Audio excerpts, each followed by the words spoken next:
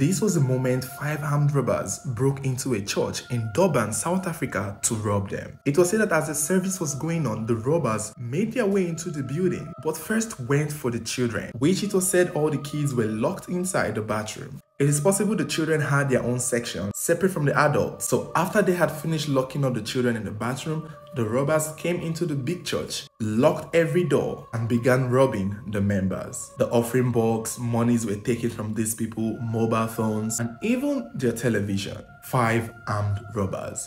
And on their way out, it was even said they stole about 2 vehicles. The good thing about this unfortunate event is that no one was hurt, but I can imagine the shock and horror that must have been in the minds of these people who were sitting and standing and watching the house of the Lord get robbed by unfortunate gunmen.